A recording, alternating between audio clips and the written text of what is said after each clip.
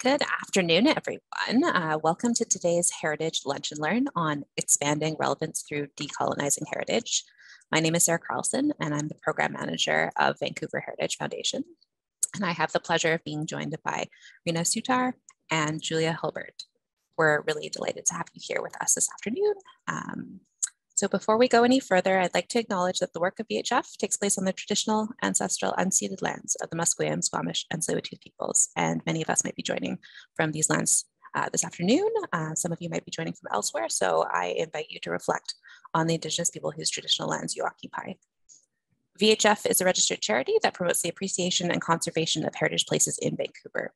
So we do this through educational programming like these lunch and learns, special projects, informational resources, and grants. So we're really excited to be continuing to offer our Heritage Lunch and Learn series virtually this year. These lunchtime talks feature current heritage projects and topics, and today we'll be hearing from Rena and Julia on the necessity and challenges of decolonizing heritage. So we're very thankful to have Rena and Julia here to share their experience and insights today. Their presentation will start with a discussion on decolonization with a personal perspective on the racialized experience of heritage. They'll answer if it's possible to decolonize our very notion of heritage, and then provide some insights on what that can look like on the ground. Rena Soutar is of Haida descent and is the manager of Decolonization, Arts and Culture for the Vancouver Board of Parks and Recreation. Her portfolio includes the ambitious goal of decolonizing the Vancouver Park Board. Among other initiatives, she works intergovernmentally with local First Nations on long-term comprehensive plan for Stanley Park. Rena oversees the first colonial audit of an institution and is seeking to embed the idea of cultural practice being a core service for community and individual wellness. Julia Hulbert is an arts and culture planner with the Vancouver Parks Board's Decolonization Arts and Culture Department. She oversees the Parks Board's public art, monuments, and memorials collection and supports cultural policy development. Currently, she's working with Kamala Todd to develop a new Indigenous park naming policy and co-leading the citywide commemoration framework. Julia's academic and policy interests focus on decolonization, heritage, and commemoration. Her graduate thesis analyzed a municipal heritage program's response to the Truth and Reconciliation calls to action. Julia serves on 2 terms of the city's Vancouver Heritage Commission, and prior to joining the City of Vancouver, Julia was part of the award-winning consultant team that produced the Create Victoria Arts and Culture Master Plan and the Maple Ridges Cultural Plan Update. So thanks so much, Julia and Rena, for being here with us this afternoon, and I will pass things over to you. Great, thank you very much, Sarah. We are delighted to be here this afternoon to share a little bit of our recent work and research into the expanding field of heritage planning and its relevance to our work within cultural practice development.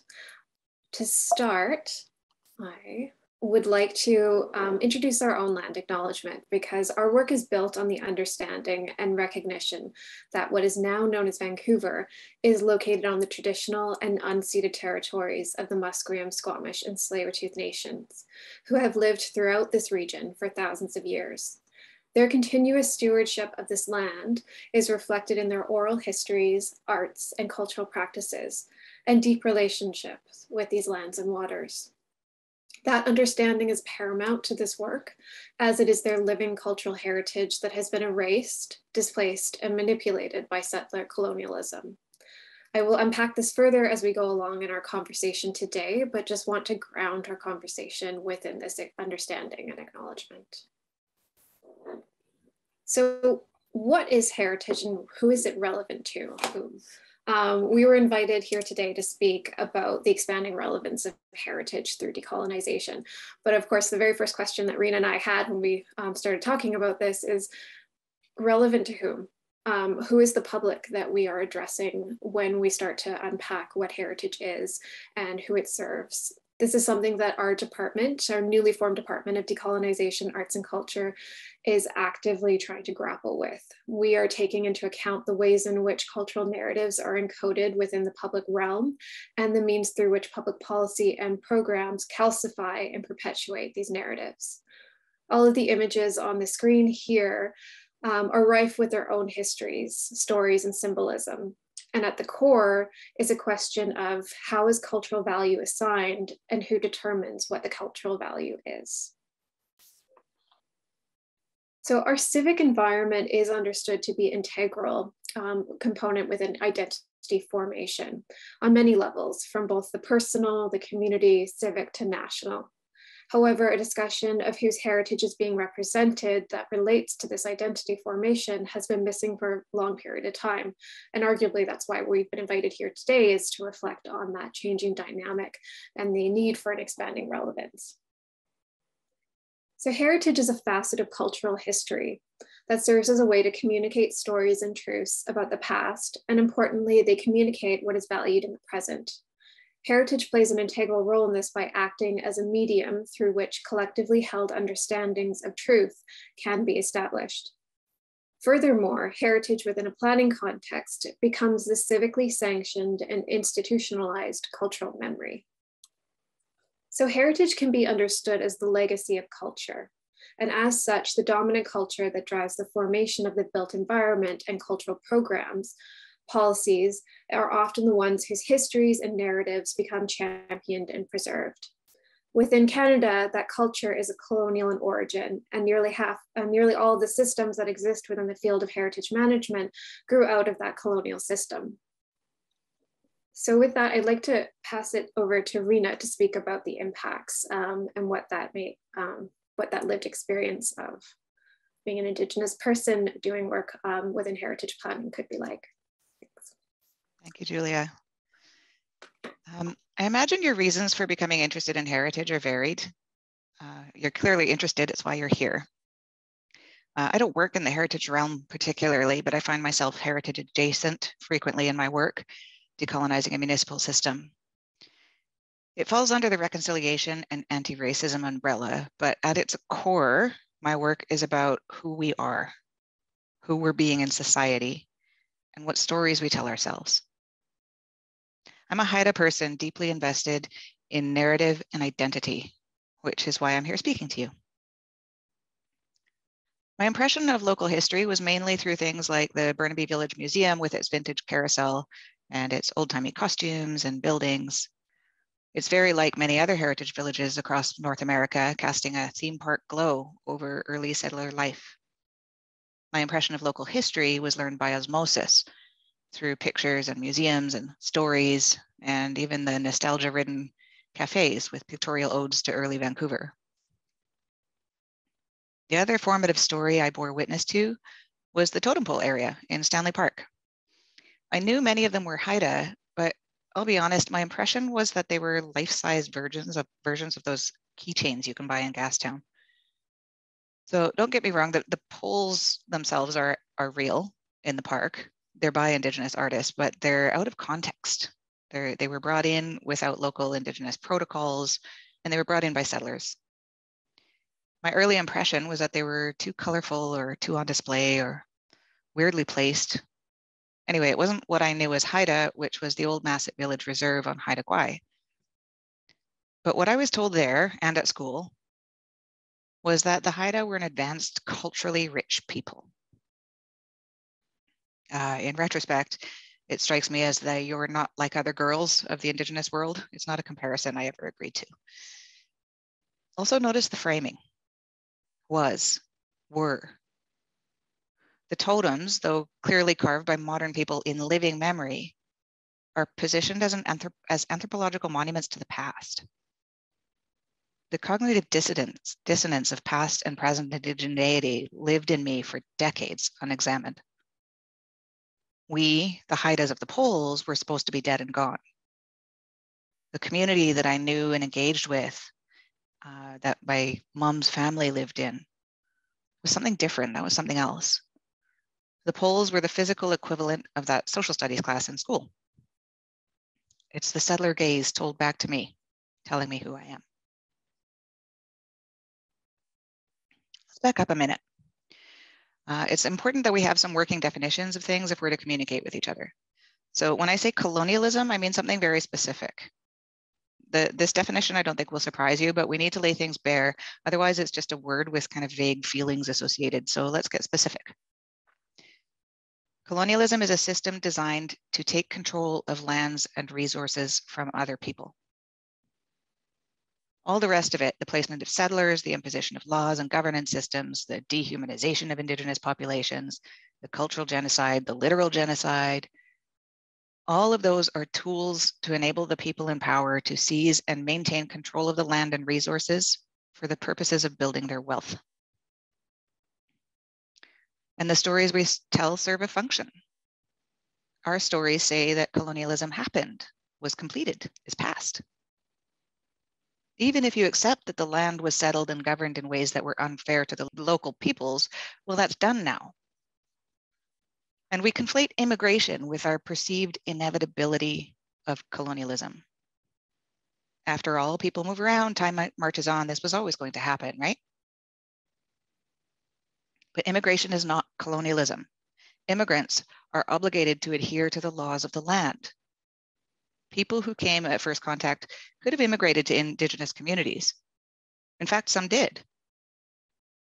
I hope you can see why that is a risky phenomenon for incoming governments and their necessity to control the narrative to stop that.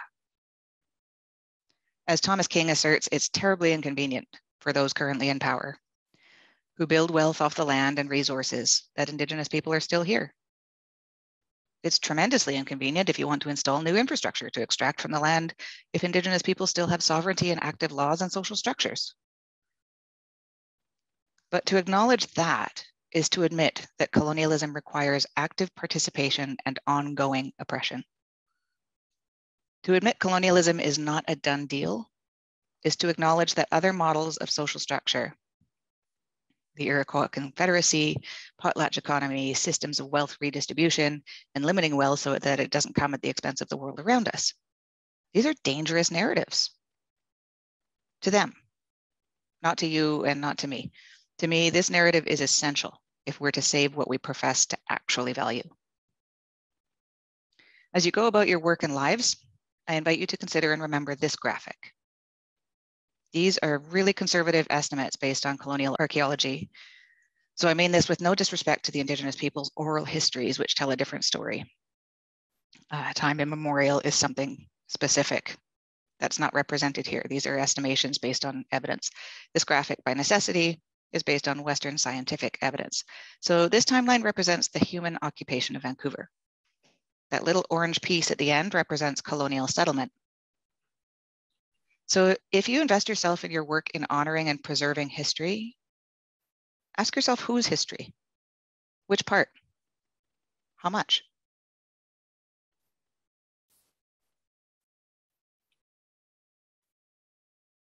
I always like to pause there because Rena's words always have such an intense gravity to them. And so when we turn to the question of expanding relevance through decolonization, the question is, can the field of heritage planning as a practice and discipline address the complexities of colonialism and the legacies of injustice that it represents? To review, municipal heritage programs largely function within three parts: management tools in the form of civic plans and policies, a heritage register, which serves as an official inventory, and finally through agencies that deliver public education and awareness, such as the Vancouver Heritage Foundation. To be able to approach how these different components are able to move towards decolonization, it's really multi-pronged, and that a redefining heritage has to be paramount. To support decolonization, there needs to be clear transparency as to what the civic values, priorities, and decision-making processes are that drive the creation and use of heritage management tools. Redefining heritage allows for a more inclusive and comprehensive approach to heritage, to the understanding of what it is. Is it cultural values? Is it intangible? Is it all? Now, to redefine heritage, there are other aspects that need to feed into that, some of which is relationship building, because relationship building is reciprocal to this, and relationships are foundational. Heritage is made through relationships. It's that relationship to the land, to the place, to each other, where culture flourishes. That's where it occurs.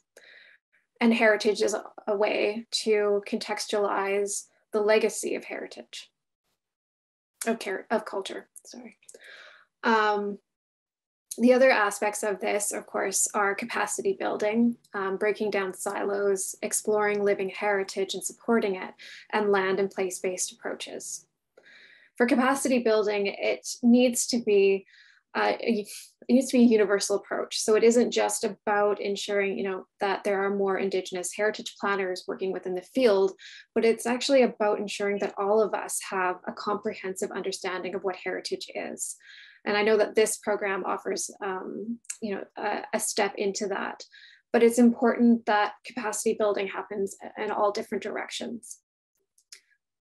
Similarly, breaking down silos allows for departments within municipalities to reduce the barriers in recognizing and protecting the different components of cultural heritage, including Indigenous cultural heritage, and thus advancing reconciliation. Our department, the Decolonization, Arts and Culture, is a fantastic example of that. And as far as we're aware, we're the first department of its kind.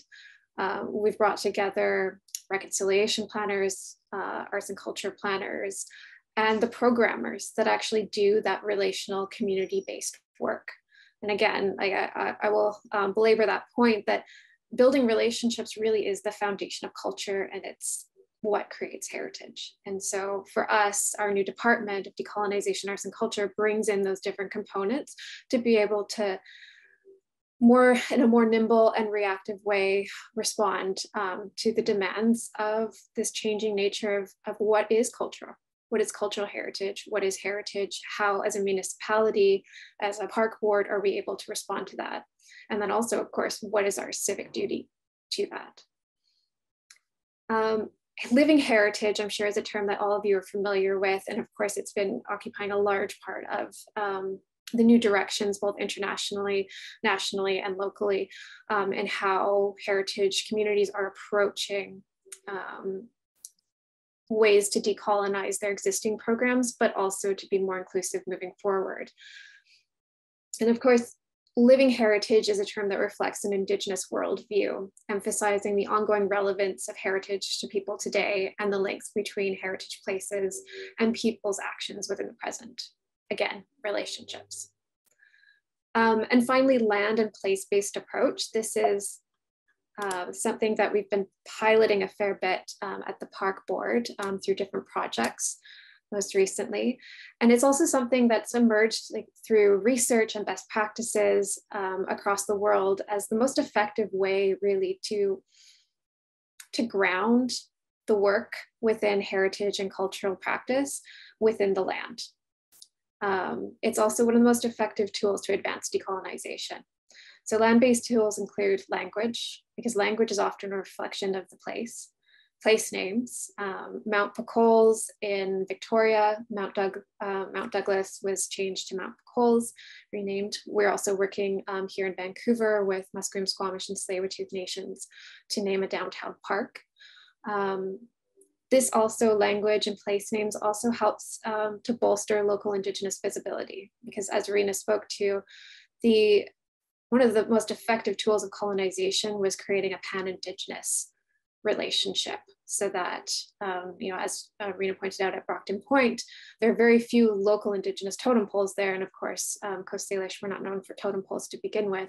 And so the very notion of bringing in totem poles and creating a tourist attraction was very much about a national identity of displacing local Indigenous peoples. Public art is a phenomenal tool to be able to activate different narratives and also create, again, relationships. And as a ceremony, ceremony is something that each of these different facets inhabits. And ceremony is also something that becomes that intangible link from the land to the people through relationships. And there may be some form of cultural expression, a public art, a place name, or other component that may come from that.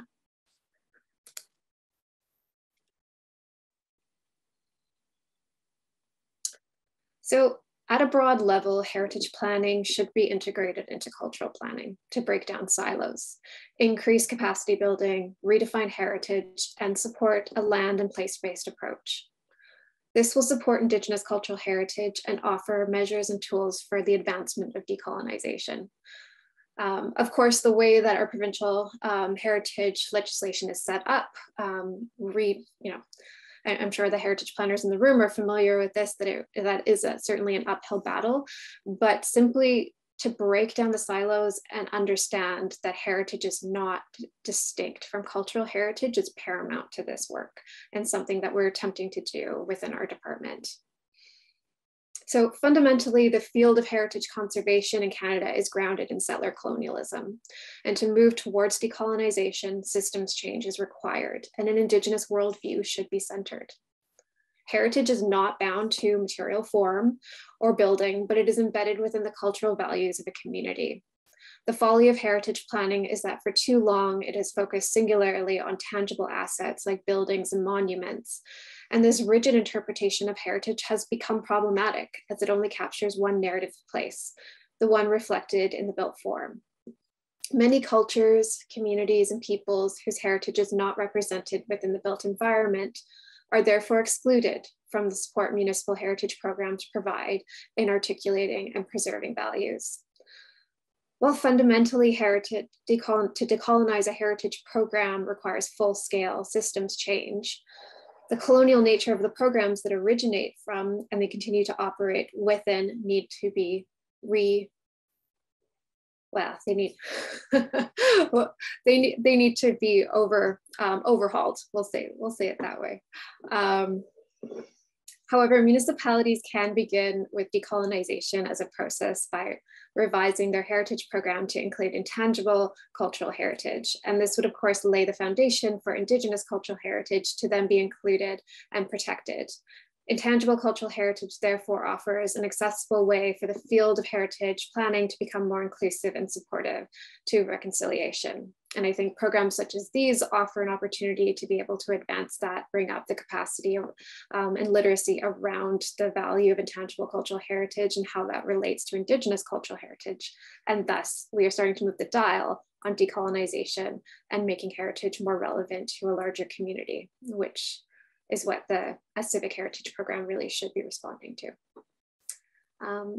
So with that, we tried to leave a lot of time for questions because we are working on a lot of different projects that we thought might be of particular interest and wanted to ensure that there is time for questions to be asked.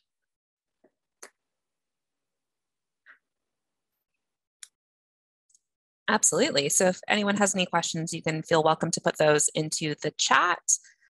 Maybe do we want to start? Do you have an example of a project you're currently working on that you could kind of talk through what the process has been like for that?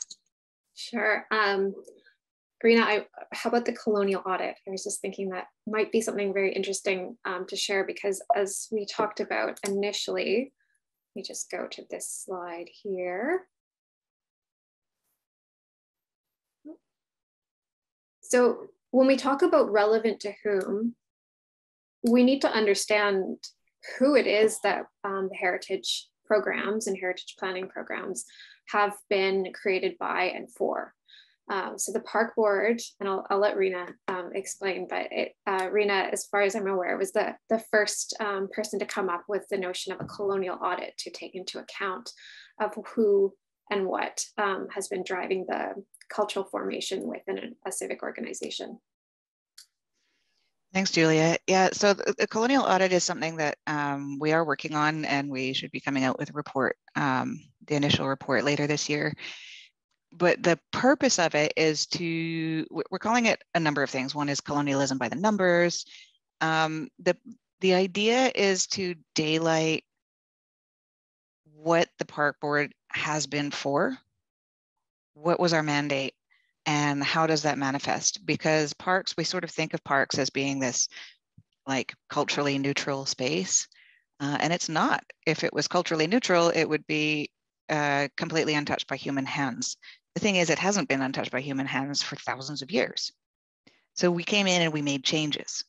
We, put in grass, and we chose plantings, and we cleared some bits and made walking trails and seawalls and all kinds of things that changed the landscape.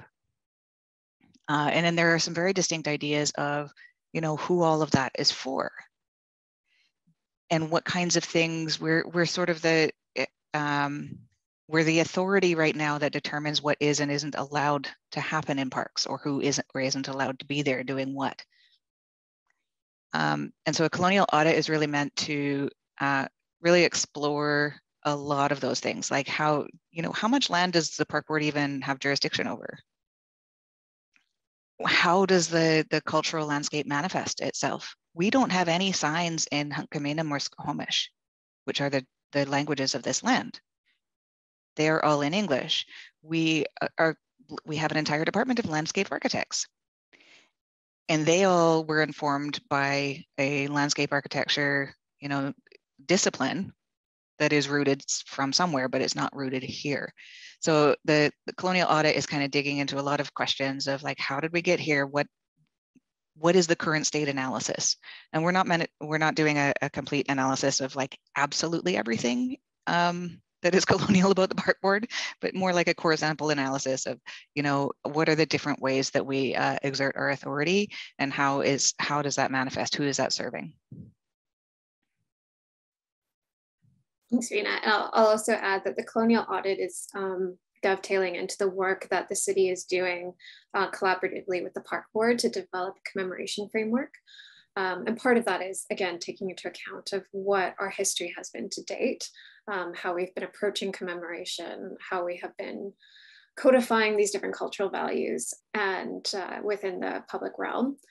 And part of that, we do need to understand, again, it's like the truth before reconciliation. So we need to understand what came before so that we can do better moving forward.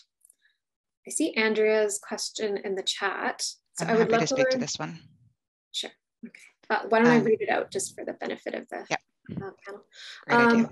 I would love to learn more about the naming of parks and wondering how the Barge Chilling Beach sign was able to be erected so quickly when a sign was either in Squamish or Hunkaminam languages would have been more appropriate and can be used as a tool to educate local residents and tourists. That's a great question, Andrea.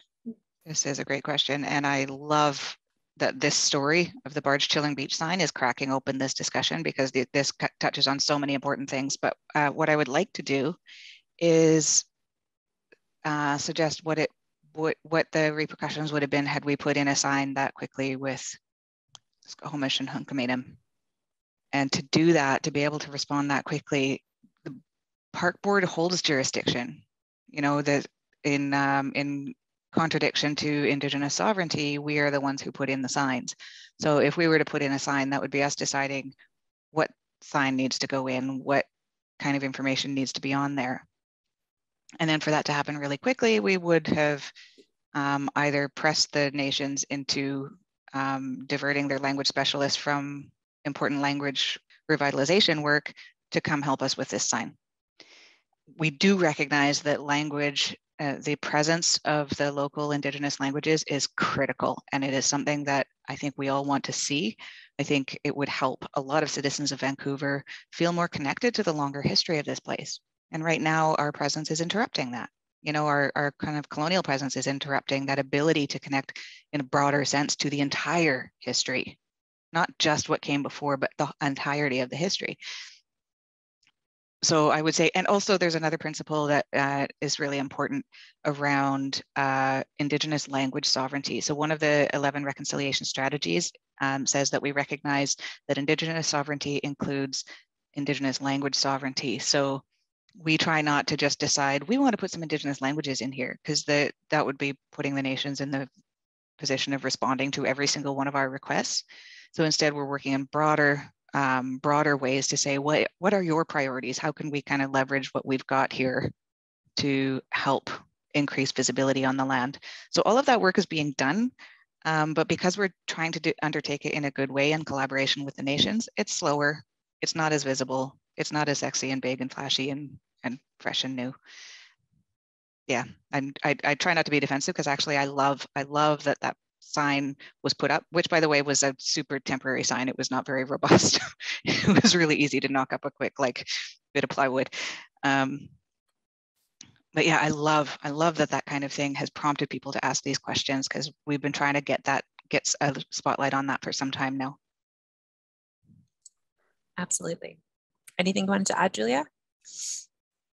Yeah, I'll just add that we are working actively with staff from the nations on developing a new park naming policy, very much informed, as Rena said, by a sensitivity to the limitations and capacity that's available within each of their language departments, but also to the ongoing nature of doing intergovernmental work.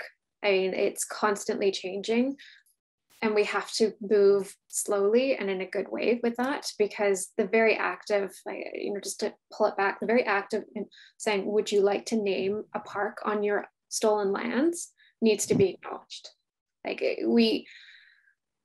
there's a very delicate balance here where we're trying to learn and do better, but to do so, as Rena said, it can't be sexy and flashy and in the press all the time, because that is actually quite a hindrance to develop these long-term deep relationships. And we've been working very closely with staff from the Three Nations over the last year and a half on creating a new name for Smythe and Richards, which is a new downtown park. And I'll share that at the outset of this process was an understanding that language and name is a gift, and that gift has to be met in reciprocity. So again, to what I think what Rena was speaking to, was like, it's really easy to put up a sign and slap a name on it. That's fine. But actually what it represents is so much more, and that gift has to be met in reciprocity. So for example, at Smythe and Richards, we've indigenized, we worked very closely with an Indigenous plant knowledge holder, Cease Weiss, to indigenize the plant list. We also we've created an Indigenous curator position for the park. There's going to be an Indigenous public art program specific to the Three Nations for emerging artists at the park site. There's many different layers, because taking Deborah Sparrow's ethos of blanketing the city, we're trying to take that idea of blanketing all of these different projects and bringing in that Indigenous perspective to it, which means having Indigenous people involved, having Musqueam, Squamish, and Tsleil-Waututh feedback on all of these projects, and that takes time and consideration. And also, the barge chilling park was a great learning opportunity, but also a good example of a misstep, where we thought it was the park board put it up as a bit of a holiday cheer, and it struck a chord, because we had been doing this work, this deep relational work for years, and it was very much at odds with what we had been trying to move forward with. But we're hopeful that in the future, we'll be able to take more of a collaborative approach to that, and not have holiday cheer pieces be so inflammatory. Right. It's definitely difficult, I think. Once you start tugging at the thread of colonialism, you realize how little we actually, how easy it is for our system to just keep on doing what we were doing all along. Yeah. And I'm looking at this next question, which I'll read out. And I thought, Julia, I would answer this quickly and then turn it over to you, because you're working on the naming stuff. It says, I'm wondering about the larger, broader question of naming places after people at all. My understanding is that naming places after people is not the traditional Indigenous way of naming places, and so is therefore colonial. What is your feeling about that? I definitely have very strong feelings about this, but I'm a bureaucrat. I'm not supposed to stick all my feelings into the work.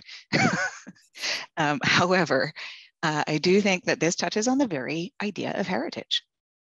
What are we valuing? It's not just about values either, because we can all say, well, we value community, but when we name something after a person, that's not about community, that's about an individual.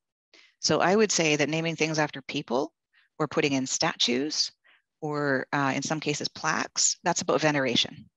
That's about telling us who we're supposed to respect and honor.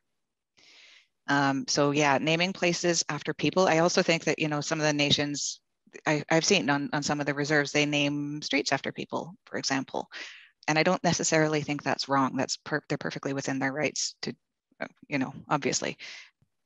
But that being said, I would personally love to see us move towards a naming practice that would strengthen our relationship to a place, because we live in a city with a lot of very distinct places, and they are very special, and we feel it. We feel many thousands of years of history on this land. And I would love to have names that just encourage us to build a relationship with the place, not with some person who might have had a connection to there. Yeah, thanks, Rena. I think, Susanna, to answer your question, because we are actively developing a new naming policy right now, which is looking at that question of, will we allow for and encourage individuals to be commemorated through naming opportunities within the public realm? And like Rena, I have very strong feelings about that. But I also think that moving forward, like we can't recognize individuals within the public realm. It is just too difficult with the changing nature of how communication, how people are remembered. It's just deeply fraught and complicated. You know, I don't know what the outcome, we haven't done our public consultation yet. So of course, like, this is going to be a public process. So I'm not sure what the outcome will be, but I can speak personally that I just don't think, even from like from an academic perspective, I think that that's where a lot of the literature is pointing towards, is that individuals being recognized within public realm is just not appropriate or suitable. I would also note that an Indigenous worldview often centers the land, and it's about, again, that relationship to the land. And so when we move towards naming and working with the host nations on those processes, the conversations are often about the history of that particular place, the relationship of their stories to that place, and of people, both contemporary and historical. So that's certainly the direction that we're moving towards at this point. Yeah, I think of the Indigenous place names that I know, they're all very distinctly about what happens at that place, which I find really interesting, because that is, first of all, more informative. This is the place where we go and witness celebrations. Mm-hmm. Yeah, it's lovely, and I do think that one of the things that's really missing is, not just acknowledging Indigenous history and presence, which is critical. We really do. That's a huge gap, but also recognizing that there is a whole city full of people who don't necessarily see themselves represented in the public realm. And that's kind of the issue of like having one individual. How do we address that? How do we address the fact that the individuals who are commemorated in the public realm are really a kind of carefully curated collection to tell us what we're all about? So how do we look at the public realm as something that people can see themselves reflected in? There are lots of histories in this city, even from after it became a city, of peoples who are present here who still don't see themselves reflected. Yeah, that kind of ties into one of the questions about like reckoning with those difficult histories that are already existing, right? Creating a naming policy for a place is a new process, but how do you kind of take that back and say, this is already here? How do we grapple with that and how it's being seen, and does it need to stay? Does it need to go? Is there an example maybe you could share about that kind of process? Yeah, I will say that so right now, as part of the commemoration framework, we are looking actively trying to understand how the city, both Park Board and city, should reckon with the emblems of difficult histories and traumatic histories in individuals that are currently enshrined within the public realm.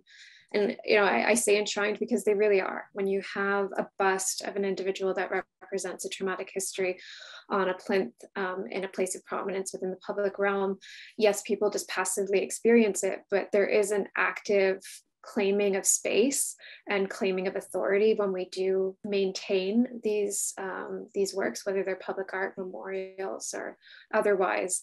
The very act of the fact that we have staff that are hired with the assignment of maintaining them, of prioritizing their general maintenance is important. We need to note that, and it's something that we've received both Park Board and Council direction to pursue a commemoration framework to be able to address that. And there's something that's happening worldwide right now. There are jurisdictions actively trying to understand how to do better. At this juncture, I I loathe to say it, but stay tuned for the broader public engagement next year in early 2023. But you know, we will actively be going out to this community, to the heritage communities, to receive feedback on how do we reckon with that, because right now we're taking very much a responsive approach. I think the Gassy Jack is a good example of that, where those conversations, again, because they're relational, were happening behind the scenes, but there wasn't a public face to that. And so community took action because they weren't aware that these, you know, that the city had invested in a deep conversation with Squamish Nation about the future of the sculpture. And so then we're put in a position where we need to be reactive. There's other examples, like there was a Christopher Columbus statue in the PNE City of Vancouver Park. Very confusing jurisdiction for that park, but there was a Christopher Columbus statue, and we quietly removed it. The city quietly removed it about a year ago, you know, in anticipation and also in recognition of the fact that the sculpture was not reflective of the community's values. But these things are very challenging. And I think, you know, any of the other municipal employees know the levels of, as Rena says, when you start tugging at the levels of bureaucracy and the threads of agreements and donation requests and so forth, things unravel quite quickly, and you're left with a lot of different new policies that need to be created quickly, which is a challenge. Was there anything you wanted to add, Rena? Yeah, I think just really briefly about on that topic, because I think Julia covers these things beautifully. Actually, we work together, and I still learn every time she speaks. This is very cool.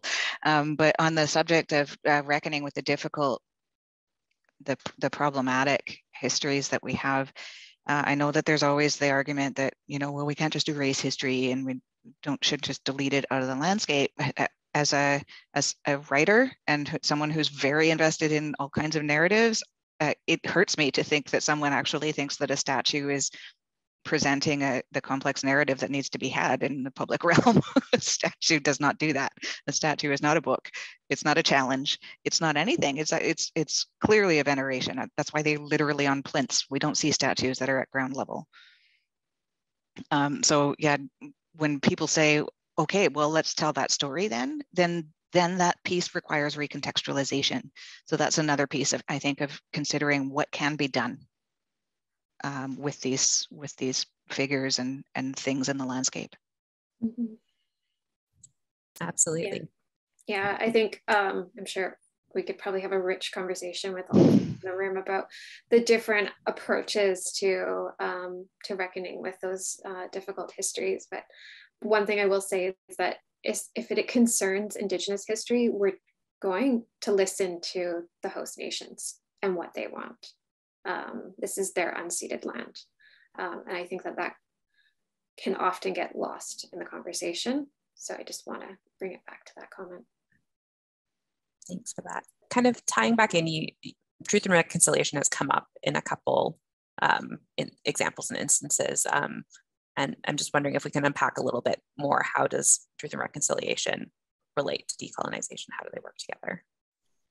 For me, truth and reconciliation is kind of the crowbar. It was, you know, it's got a real history around it, starting in South Africa, and there are some very specific things that are associated with truth and reconciliation. To me, decolonization is about kind of getting more to the heart of the issue. What caused all of this? Why do we need truth and reconciliation? And what can we do about that? The current system that we're in is benefiting a certain group of people. Do we want to continue that way, or you know, what are the options on the table for governance, for community care? Because we don't just have to turn to Western European examples. We have a whole host of examples to look towards. I see another question in the chat here. I can read this one out. Some places which are important to the nations are secret. What approaches are you taking to protect both the sanctity but also the privacy of these meaningful spaces? Yeah, a great question. I will say that it goes back to relationships. It's about building those trusts. One of our colleagues, Marie Lopez, says that projects move at the speed of trust. And I think that really that's what, when considering place names and sacred histories and stories associated with a particular land or place, we have to be very careful in how we step, and we're actively learning how to do that. And that's certainly part of, there's many different projects going on both at the Park Board and the city that are working with this.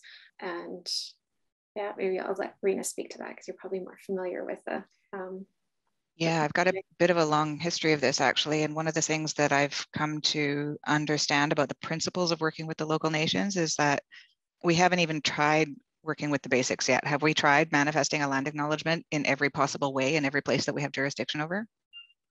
And yet we go to them again and again, thirsty for more stories. We want more information. Tell us your, tell us your sacred places. That's none of our business, honestly. Like we know enough to be getting on with taking responsibility for the narrative that we've overlaid on the land. We know enough to work with that for now. However, there are some places that could be at risk.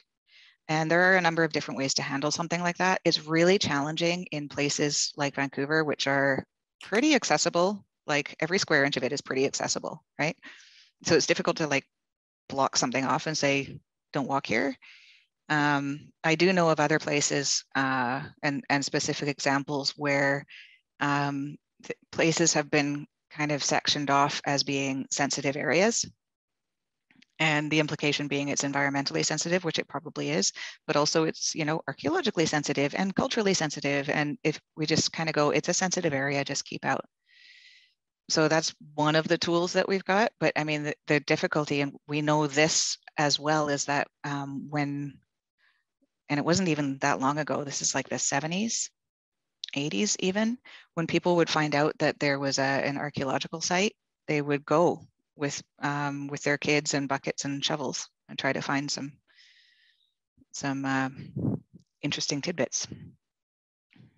So we also know that those sacred places and the sensitive places are things that we have to handle gently. We have to be really careful where this information goes. And the nations, I am an Indigenous person. I know that there's so many aspects of our culture that we drove underground, and it's even hard to come by for us, because if it doesn't get passed on from one generation due to trauma or whatever, it can be lost. But it's also super necessary, because we've also seen how, when some people get a hold of a little bit of culture, it becomes something. It becomes the totem poles at Brockton Point, right? I think, thanks for sharing that, Rena. I think just maybe to summarize and to answer Susanna's question, we are moving carefully with this work to be able to respect their privacy, and also humbly. We are not going with the expectation that we need to be the safeguards for that information. That again goes back into the capacity building, like universal capacity building, both within settler colonial systems such as the local government, but also within providing funding for the nations so that they have more staff to be able to support their own language work and their own cultural mapping work. And I myself have signed NDAs when it comes to sharing some information that would be helpful in the planning, but knowing that information is probably not something that should be shared widely, we sign NDAs. And it was a really weird thing to try to navigate our system through, because ordinarily we make people sign NDAs. It does not go back the other way. So we were met with a lot of like confused stares when we were trying to make that happen. But we got it done. People understood. Wonderful, thanks for that. Is there anything else as we kind of wrap up that you wanted to share on the topic? I think I mostly want people to really consider, like look around and see what you see reflected. If I could get everyone to internalize one concept, that is that there are no culturally neutral spaces where human hands have touched. Because I think the biggest thing is that mostly people are like, turning to Indigenous people to try to solve all of these things. And actually the problem is the invisibility of this, of the water that we're swimming in. So if you can look around and realize that none of it is culturally neutral, then you start seeing things in a different way. And then you can, I think that kind of works to lead in a lot of different directions for a lot of different types of thinking for decolonization.